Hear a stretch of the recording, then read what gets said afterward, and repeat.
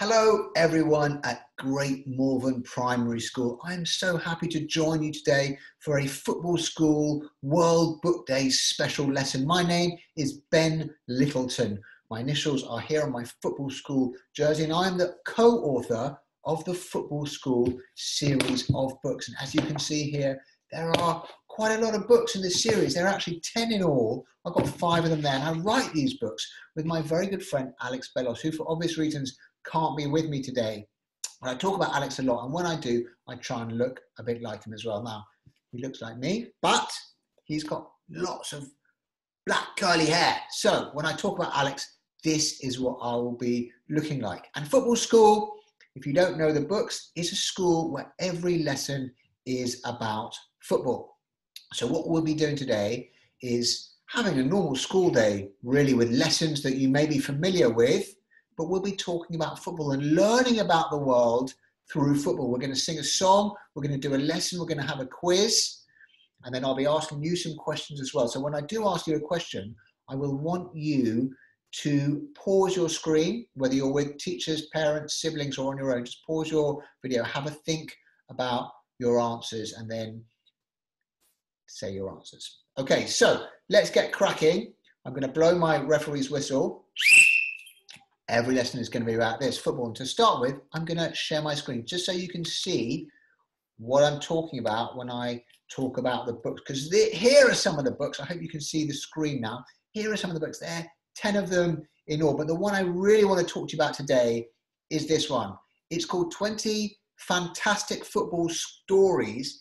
And it is available for free as a World Book Day special offer. Because there are little tokens that you can get through your school, and if you haven't got one, ask your school to help you with it, and in return for the tokens you can get a free book that's worth £1 on and around World Book Day from participating booksellers. That little logo, the yellow logo which says World Book Day on the book, means that it's available to everyone for just £1, and it is a fantastic book, as it says in the title. It's got 20 fantastic football stories in it.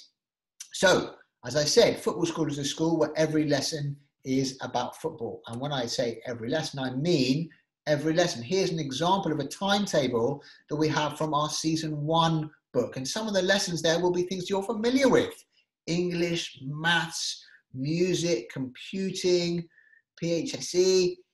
All these lessons are things that you would do in your school. But in Football School, we do it by talking about football. And we start every lesson or every session in Football School with a song, just like you might do in an assembly. Now, you might be doing that remotely, or even when you go back to school, which I hope will be very soon, you'll be standing in an assembly hall and be able to sing a song with your friends.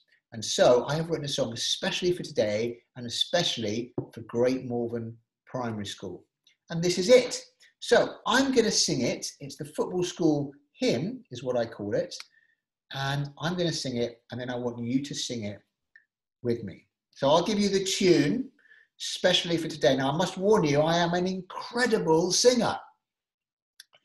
Incredibly bad. So apologies for that. So I'll give you the tune, and then you can sing it second time around. So let me sing it first. Here we go.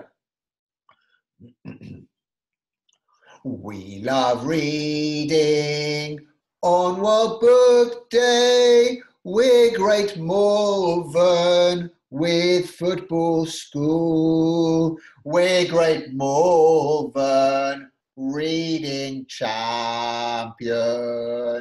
It's World Book Day with Football School. So I can hear you all clapping from here. Yeah, well, some of you, maybe some of you with your fingers in your ears. But when I blow my whistle, I want you to join in and sing with me. Here we go. We love reading on World Book Day. We're Great Malvern with Football School. We're Great Malvern reading champions. It's World Book Day with Football School. Well done. Give yourselves a big clap as well. Now, Your teachers may have talked to you about why we all sing songs together in the morning at school, and even if we're learning remotely. And there's something really powerful about song and singing together. It brings communities together and makes us all feel like we're part of the same team, really. So even if we're at home and not able to be at school, it's really nice just to sing together. And the same happens at football matches as well. If you've been to a football match or you've watched a match on TV, you might sing to spur your team on, to help them. And fans really do help their teams when they're all singing together. There's a real sense of collective community that comes from singing together. That's why I like to start every session of football school with a song, because I now feel that Great Malvern Primary School and football school are now really part of the same community. So what I'm going to do now is give you a very quick lesson, a football school lesson, and I'll be asking you some questions. So when I ask a question, I want you to pause the video. The first lesson we're going to do today in football school is one of my favorites, if I could find it. It's geography. And geography is, of course, the study of the world and how it affects us. And in this geography lesson, we're going to be talking about the biggest country in South America. The country is Brazil. And you can see it's in the shaded area there. Now, just before I pause this video, I want you to have a think about anything at all that you know about Brazil. And because it's football school, it could be to do with the football in Brazil, or footballers from Brazil, if you know any footballers from Brazil, or any tournaments that have been in Brazil. There was a World Cup there quite recently. I'm not going to give you any clues. Or it could be about the geography of Brazil or other things. And there are things on this picture here that might give you a clue. So pause the video now, have a very quick think about anything you know about Brazil, and then come back to me when you've had that think. Okay, welcome back. I'm hoping that you've had an interesting discussion or some thoughts about Brazil, and I'm fascinated to know what you came up with. I wonder if anyone mentioned the famous Brazilian footballers that play in the world today. Someone like Neymar, maybe someone said, the most expensive and skillful player currently playing in the world. Or what about some of the Brazilians at Premier League champions Liverpool, like Alisson Becker, or Roberto Firmino, or Fabinho, another of their players? Or what about the Brazilians at Manchester City? Edison, the goalkeeper, Gabriel Jesus, or Arsenal, Willian and David Luiz. There are loads of Brazilians. There's a Brazilian at Tottenham Hotspur, Lucas Moura. So there are loads of Brazilians playing in the Premier League and all over the world. And Brazil is the most successful national team when it comes to football. They've won the World Cup 5 times, more times than anyone else. And the reason I know so much about Brazilian football really is not down to me, it's down to my friend Alex. Now, I mentioned him earlier. This is Alex. He used to live in Brazil. Because I'll be talking about Alex, I'm going to put on my Alex Bellos wig, because this is how, this is what he looks like. And I wrote the books with him. I was lucky enough to write the books with a very good friend of mine. But before we wrote the books together, Alex used to live in Brazil, and he was there for 5 years. And he says to me, he worked really hard, but this is really what I think he was doing in Brazil, building sandcastles and sitting on the beach. But actually, it's not quite true. He wrote a book about Brazilian football, and it became really popular, both in Brazil and outside Brazil. One person who read it, who really liked it, was maybe a Brazilian footballer that you mentioned when I asked you to think about Brazil.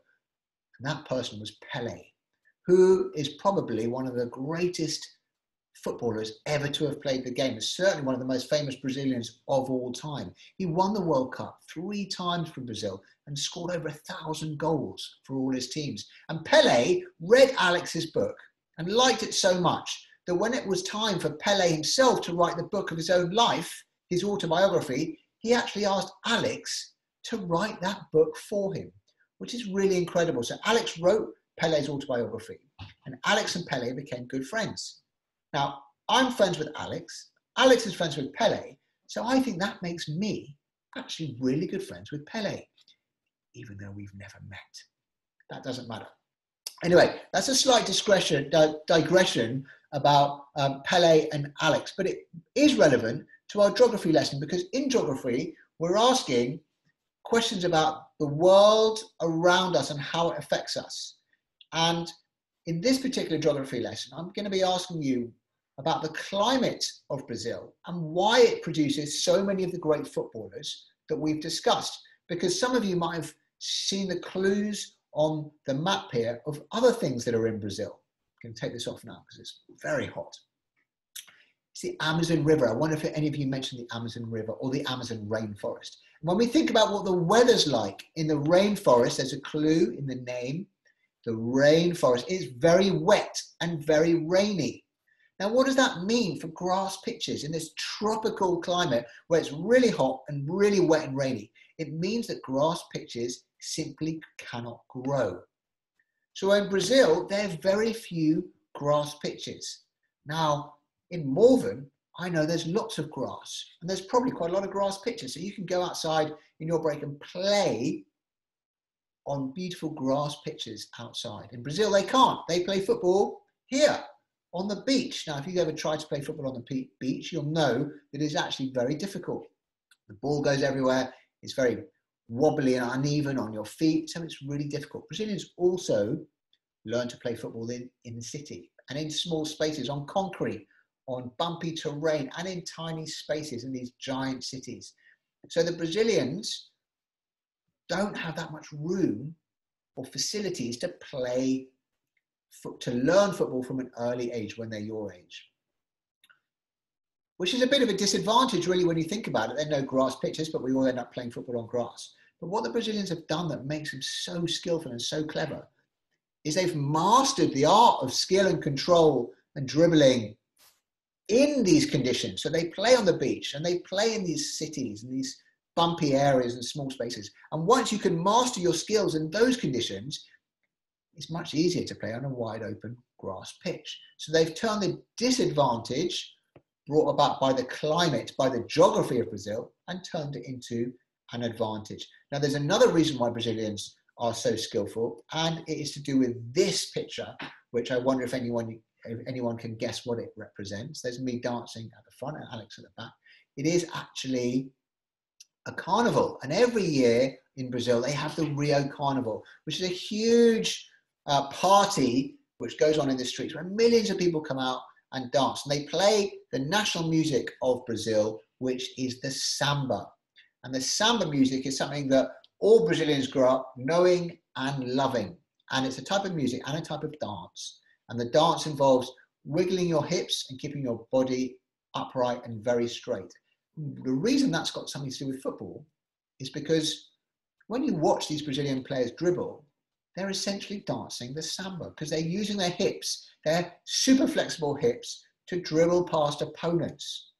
And that is part of their cultural upbringing. So as soon as a Brazilian child can walk, he or she knows how to dance the samba.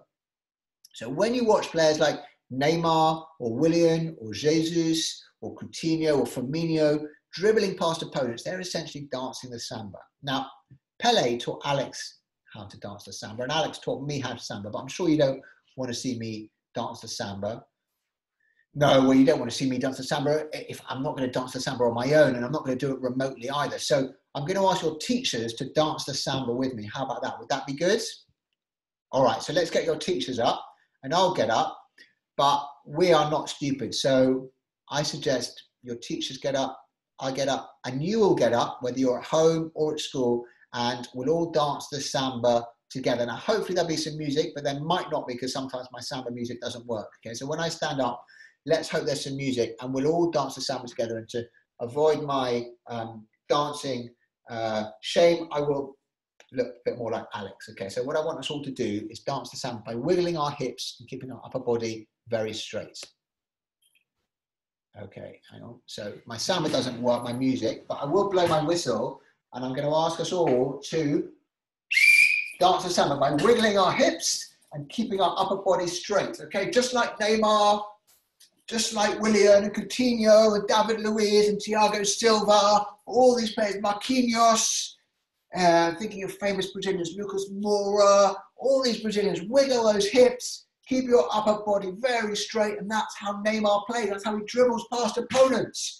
And I'm sure all your teachers are doing it as well. I've actually seen one of your teachers, Mrs. Spence, dance an incredible samba before, so I know she'll be doing it. So dance your samba, and I'll blow my whistle so we can all stop, because it's probably a little bit tiring dancing the samba, whatever time of day. Good exercise. But on a serious note, that's the geography of Brazil. We start with a map of Brazil, but actually we learned one of the reasons why Brazilians are so skillful is because of the geography of Brazil. I'm going to end this lesson with a quick question, and I'm after the name of the razor-toothed Amazon fish, I'm out of breath now, that likes to eat raw flesh and is strong enough to bite your finger off. So put your hands up or have a think. If you think it's an anaconda, do you think it's a caiman? Or do you think it's a South American finger muncher, which actually got me? It's very dangerous. Or do you think it's D, a piranha? So have a think about that. Shout out the answer or discuss it with your friends if you're with anyone. And the answer is actually D. It is piranha. D. So well done. And for a bonus point, did anyone know what a caiman is? Have a think and discuss what a caiman might be. Because I didn't know this until I was researching the book, and it turns out a caiman is a baby alligator. So well done if you knew that. I'm very impressed. I did not know that. So that's our geography lesson. We've whipped through it. That's excellent. Done some exercise, learned about the tropical climate in the rainforest, and that's why Brazilians don't learn to play football on grass. They learn in cities and on the beach, and that's one of the reasons why they are so skillful, as well as the samba as well. So we're going to come on to another lesson, and we're going to do a maths quiz. Now you might think, oh no, maths, that's not fun at all. But actually, maths is super fun. Maths is great fun. And we need it every day. I needed maths when I made my porridge for breakfast this morning because I needed to measure it out. I'm going to need my maths for dinner tonight because I'm going to work out how much I need to eat for my whole family and how much I make. I needed maths to organize my timetable for today so I could make sure I made this video lesson for you as well. So we need maths all the time. And of course, maths is everywhere in football as well. In just score lines, 2-0, 3-0, in league tables, in goal difference, in shirt numbers, in leading scorer tables, golden boot awards, penalty shootouts, extra time, all sorts of areas maths exists in football. So it's really important. So I'm going to ask you a couple of quiz questions here. And the simple question is, who scored more goals? And I'm looking for players who scored more goals for their country. So I'll give you an example. Two names are going to come up on screen. Here is Diego Maradona for Argentina and Pelé, who we mentioned earlier for Brazil, my great friend Pelé for Brazil. And I'm going to be asking you who scored more goals. So I want you to have a think about it. And if you need more time, you can always pause this video and then come back when you've thought about it.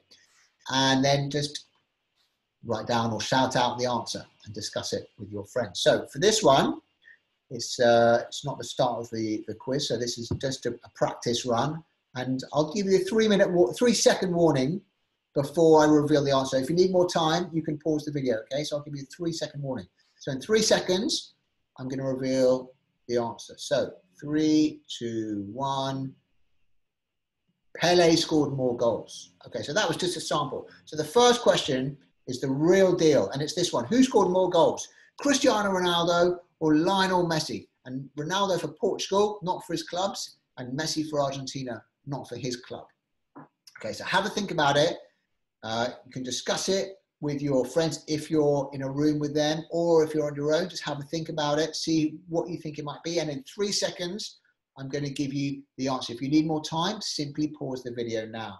Okay, here we go. 3, 2, 1. The answer is Ronaldo. Well done if you said Ronaldo. He's actually scored over 100 goals, 102 goals, more than Lionel Messi. Okay, we're ready for the next question. Here we go. Maths. Who knew maths could be so fun? Well, I did because I love maths. And so does Alex. He actually writes books about them. He loves maths so much. Okay, next question.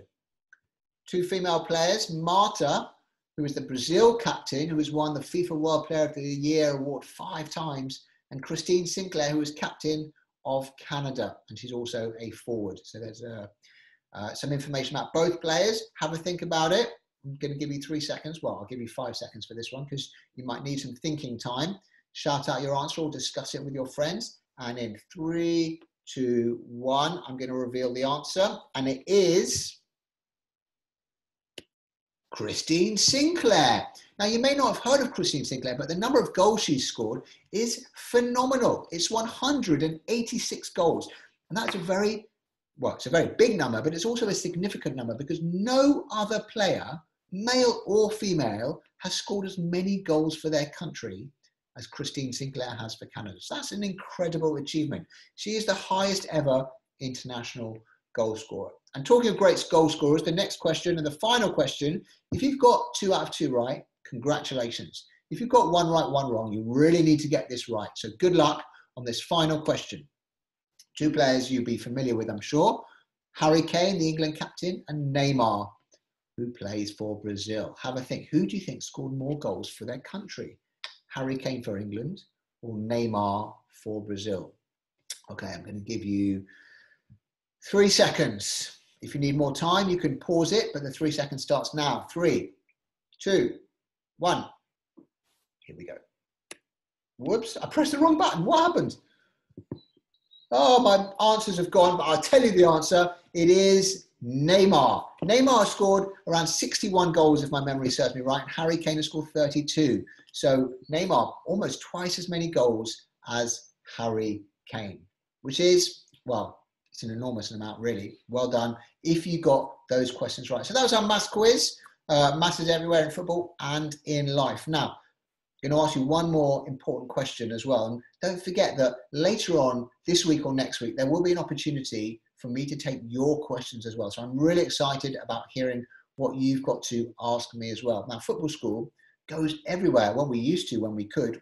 We'd go on away days to Liverpool. Some of these pictures you can see me with Liverpool players. There's me with Joel Matip on the left-hand side or right as you look, and with Trent Alexander-Arnold and Emre Can. Now, before I first met Trent Alexander-Arnold and he read the football school books, he was just about to break into the Liverpool team. And then he read football school. And then what happened? He became a regular in the Liverpool team. He won the Champions League with Liverpool. He won the Premier League with Liverpool. He got called up to England. He even played for England in a World Cup. And he is widely seen as one of the best defenders in the world. Now, I'm not saying that's all because he reads the football school books. No, I'm not saying that. And I'm not saying reading football school will make you a better footballer. But it will make you a smarter footballer. And one thing that everyone says about Trent Alexander-Arnold is what a smart footballer he is. So be like Trent. He's a great guy, but also he loves football school. Real football fans, I'd be very impressed if you knew who the player with me and Alex is next to the picture of Trent. It's actually a player from Southampton, a midfielder called Oriol Romeu. That's along the top line. And as we work along the bottom line, you can see me with a hippopotamus. That's a Stoke City mascot who's called Pottermouse, the QPR captain, Neda Manua. That's me with 2 Spurs Academy players. We went to a school that did an amazing event there. And some of you may have spotted that I wear a Blue Peter badge. I wear that everywhere I go in the hope that someone will ask me why I'm wearing it. And the truth is, Football School Season 1 was nominated for a Book of the Year award. So I got to go on Blue Peter with Alex as well. We had great fun. And there's me in the final one with at Preston North End, at a school near Preston, with a Preston mascot who's called Deepdale Duck. Now, before I go, I'm going to ask you one more question. It involves the process of me writing these books. And as I said to you at the start, and hopefully you've understood now, I've had great fun doing it. I absolutely love football. I love writing. I love reading. It's my absolute passion. And I wish I'd have had these books to read when I was your age. And so Alex and I had this idea that we would invent a school where every lesson was about football, and we'd learn and we'd have fun and we'd dance, and it would be a real giggle. And so we found some publishers who agreed with us. They're called Walker Books. They're absolutely fantastic. They're great to work with.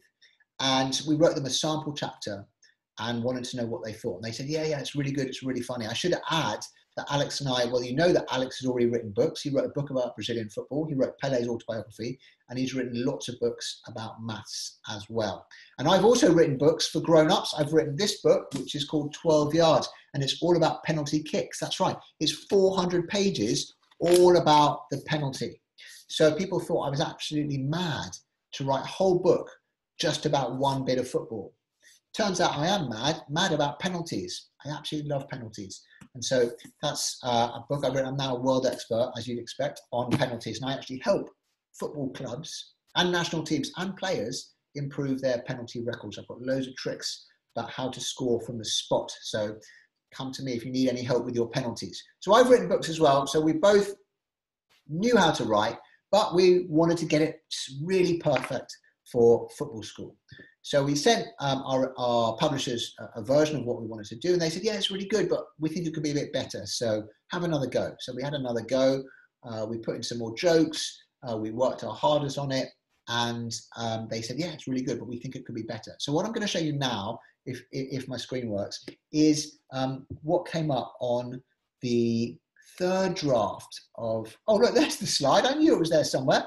I was almost right. Did I say 61 goals? Yeah. Anyway, what I'm going to show you is this is the third draft of what we came up with when Alex and I were writing the book. And as you can see, there are a lot of red marks, blue marks, lots of corrections. And these corrections are from our editor. So the job of the editor is to make the work as good as possible. So I want to pause the video shortly because I want you to have a think of some words that Alex and I might have felt when we got this piece of paper back. This is our feedback. How do you think Alex and I felt when we saw what our editor had said about our work? Look at all those markings, look at all those changes we have to make. Have a think about some emotion words or adjectives that we might have felt. So I'm going to ask you to pause the video now and have a quick chat if you're with people, or have a quick think if you're on your own about some of those words, and then come back to me when you're done. Okay, welcome back.